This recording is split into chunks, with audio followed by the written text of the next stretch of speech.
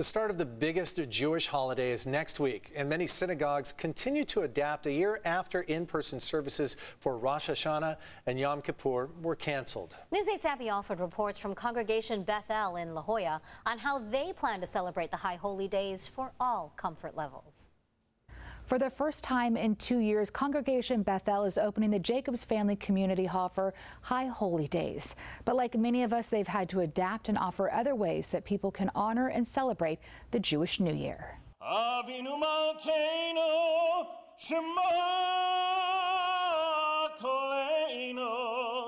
Warming up for Rosh Hashanah, David Lipset sings an ancient Jewish prayer, asking God to treat us with righteousness and love and kindness.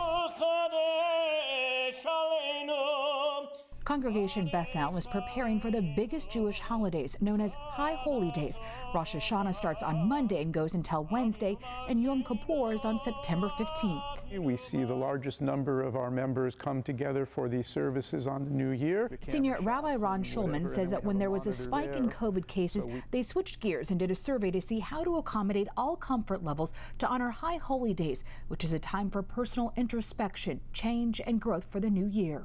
I do not know what to expect on Monday, and that's what's both a little nerve-wracking and very exciting. If you want to observe in person inside the community hall, you need proof of vaccination. The room seats 1,000 people, but now it will be at half capacity.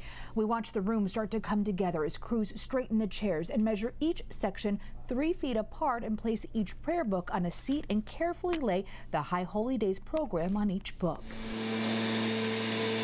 Another way that you can celebrate is outside under a tent where you can watch the service on a big screen, or you can stream from home or anywhere from any smart device. Really, it was understanding how we could best be responsive to the needs of a community when they themselves won't actually know what they need or want until the holiday gets here.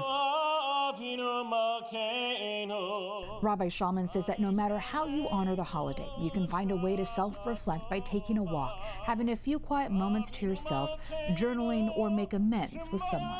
My prayer this new year would be that really humanity will find its way toward a better year, toward better relationships, toward respect, toward dignity, toward goodness. Not only do they have this outdoor space, but they'll have another area for children.